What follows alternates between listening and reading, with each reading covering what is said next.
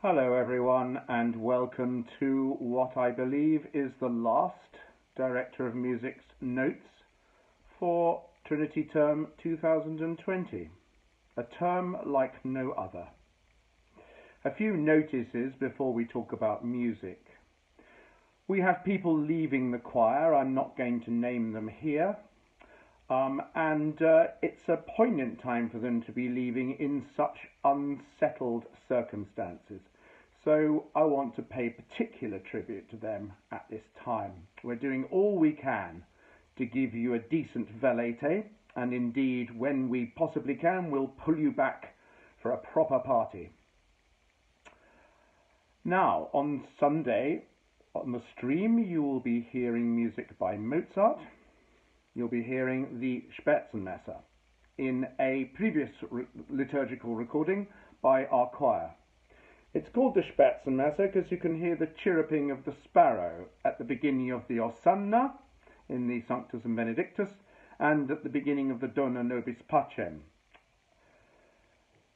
A lot of people struggle with Mozart's and Haydn's masses as liturgical items because of what I mentioned at the beginning of term, to do with the fact that it's a different engagement, it's a different piece of emotional investment that the singers have to make in the music.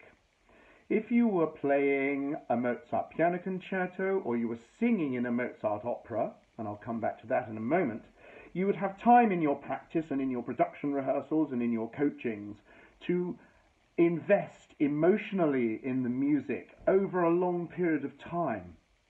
This doesn't happen very often in liturgical choirs for the simple reason that often things are rehearsed, on the day or within 2 days of performance. There just isn't the time to do it. But when we take our music on tour, maybe we do concerts, we'll do 5 concerts of the same program, and you find people investing emotionally in the music more and more on each performance. And with Mozart's masses, this is entirely necessary. Let's take, for example, the Benedictus of the Spitzenmesser. The soprano part is a typical opera-like aria, but then the alto, tenor and bass parts are like backing. So if you can imagine this in a stage situation, you'll have a soprano at the front of the stage communicating her innermost thoughts to the audience, and then the alto, tenor and bass may be leaning against a pillar at singing the little chords underneath in an entirely different dramatic stance. These are the things we need to think about when we're performing Mozart's masses. They're not part of our normal emotional engagement.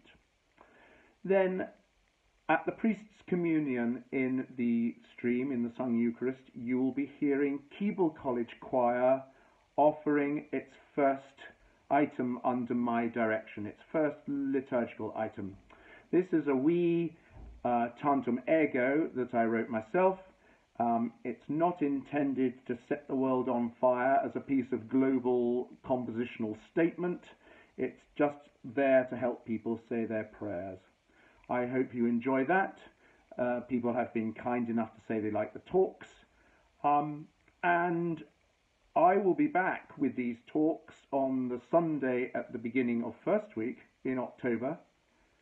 Deo volente. Goodbye.